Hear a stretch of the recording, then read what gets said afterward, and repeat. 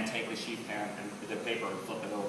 Now you don't want the ink or the pencil touching the chocolate. So you would draw your lines on here and then flip the paper over and tape it down. It's just like back in second grade when you had that green paper with the 2 lines and the dotted line.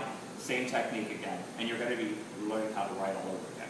Okay? So we're just going to move this up. And then I'm going to show you how you can take, you saw in the video, the gingerbread lady showed you how that Wilk makes their own triangles. Well, they're expensive. Okay? Here, all you have to do is take some parchment paper. All right? We're going to take, I have 3 sheets here. Oh, let's do 3. All right? And all I'm going to do is I'm going to cut my cornets out of this. I'm going to show you how to do that. First thing I'm going to do is I'm going to take the parchment paper and I'm going to fold this in half. Okay? Once I fold it in half, I'm going to take the back side of my paring knife and I'm going to come all the way across the top here and seam that out. Then open it up, take my paring knife, come in here, and I'm going to neatly cut. I have them all cut now. Now to form my triangles, all I'm going to do is take my parchment, fold it again, crease. Crease is really hard so I get a nice clean cut. Come up underneath, go cut, and this is my triangles I did. Okay? So there's a whole stack of them. I'm going to just finish this whole sheet up. Here's another set. Okay? And then here's my last set. I just fold it over. So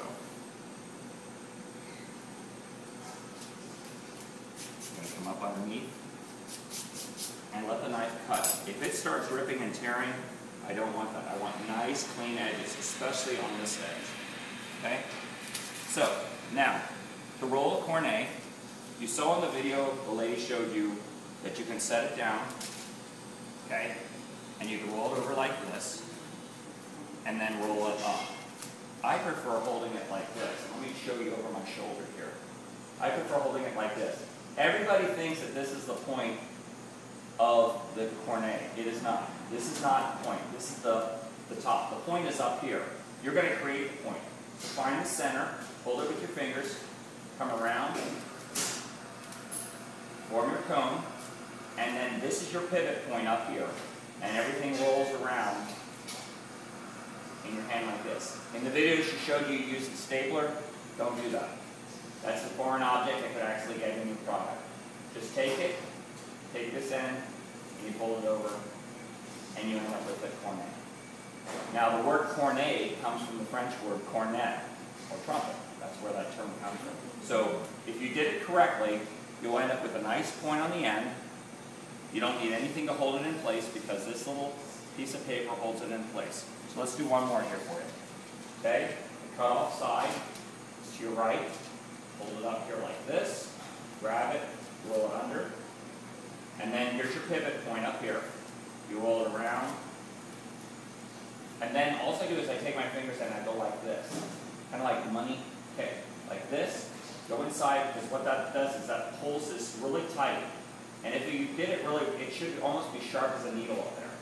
Then you take this end, you tuck it in, and you crease it, and it'll hold it in place.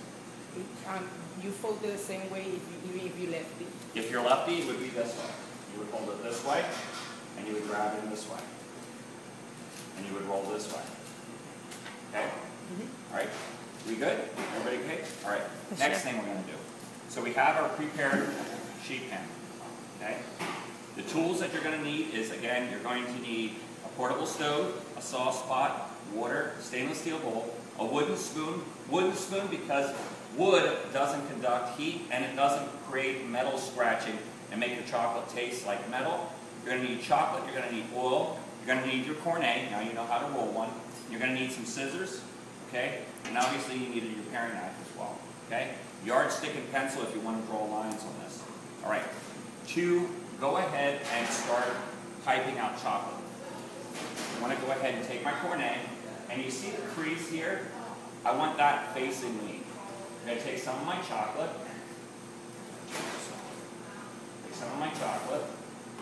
and I'm going to put 2 spoonfuls in my cornet. And the goal is to keep the chocolate on the inside, not on the outside, okay? So now, to fold this up, if I did my Cornet right, notice there's no chocolate running out the bottom. It's nice and tight, that's what I want. Now, I'm going to take my Cornet, I'm going to fold it in half. You see the seam here? The seam is going to be facing me. Right? For you, I'm going to face it to you so that you have the same image on your camera there. We're going to take this, fold this end over, fold this end over. And then we want to roll away from the seam. If we roll towards the seam, look what happens. Okay? It'll unravel and the chocolate will spill out. If we roll towards it, it pulls it nice and tight. So we're going to go ahead and we're going to roll it up just like a tube of toothpaste. Right? And then you notice how this is my seam here, nice and tight. And this is how I hold it. I hold it in my hand like this, with my other hand holding for security. Not this hand resting or this hand here resting. This is up and away because you're going to be working on top of a cake. So you want to make sure that this is up. I shake when I write, but it doesn't translate into the Cornet. Okay? Now, when I go to trim off the edge to open this up to start letting the chocolate flow, you always want to cut smaller, not bigger. If you cut too big, you got to start all over again. So I always like to just nip the end off a little bit and see where I'm at. Okay? I need to go a little bit more. So you can always cut more. Okay? And then you squeeze. You see how you get this nice stream coming out there at the Cornet? That's what you're looking for. When you start writing for the first time, we want you to get comfortable with the Cornet in your hand. So the first thing I have students do is we learn how to draw a straight line, trying to not get any breaks in it. Learning how to start and learning how to stop, and trying to keep straight.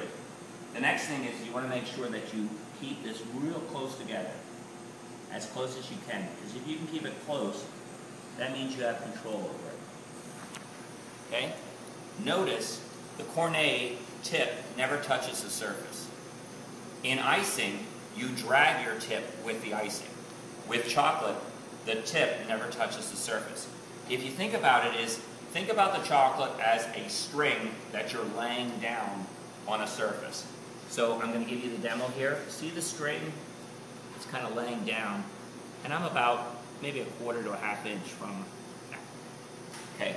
So once you get that, then you start looking at how to get flow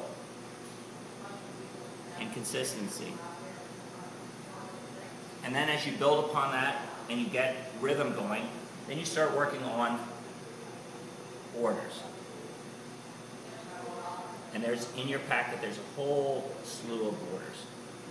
So you work your way and you start doing borders. Okay? To do letters, it's just like back in second grade, and you're doing your letters again, and you do your A, and then your small a. So basically what you're doing is a sampler board. Like you would in stitching, you do the same thing. Okay, and then you go through the entire alphabet.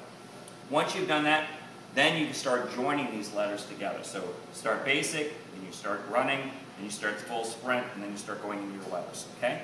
Then, once you feel comfortable with it, then you start putting your letters together. You want to always keep your tip of your Cornet clean. So we start writing.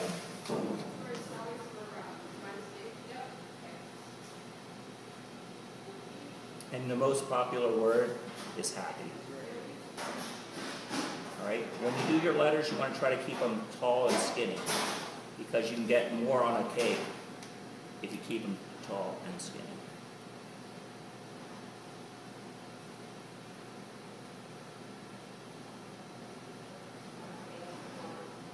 Kind of like your instructor, tall and skinny. Alright? Now, when I finish this, I want to show you what I'm looking for. Okay.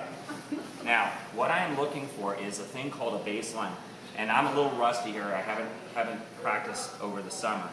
But what I'm looking for is I'm looking for a straight line here, which is my baseline. Then I'm looking for another line in here. It goes right across here, called my midline. Okay? Okay? It'd be like on that paper, that green paper, you got this line, then you got your midline that has your little dashes, and then you got your top. Okay, so that's what you're looking for to get consistency. Always remember, when you do your letters, it's not A, it's A. Because you want to take and pull your letters this way so that it goes this way. And because it goes this way, it'll fit on the K. Okay, so that's what you're looking at. And then the longest word that we write, for the most part, is congratulations. And this one I'll put a little bend on it.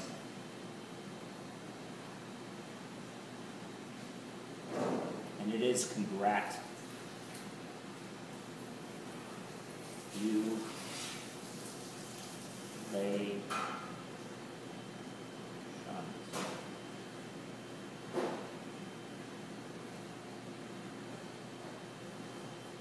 and you got to go back and cross your T's and dot your I's. Okay? So that's kind of what you're looking for. You're looking for consistency. And then for the test, I'm going to tell you I want 3 lines, I want 3 wavy lines, I want your alphabet, and then I want you to write happy birthday, and then usually your name. So that way I know. And then that's usually your first test. And then you'll do it again. And then I'll give you a time frame. I'll give you an hour to start the first one. Then I'll give you a half an hour for the second one. Then I'll give you 20 minutes, then I'll give you 15 minutes. I'm going to shrink the time down, but increase the quality. Again, got to be good, got to be fast. Okay? Doesn't mean anything if it takes you all day to do one of these boards. I couldn't afford you. Okay? Any questions that you have? This is kind of what a general setup is. Okay? I can assure you that when you first start doing this, you probably will want to throw this through the wall because I know students say I make it look really easy. That's not my intention. My intention is to show you a skill that has nothing to do about me. Okay?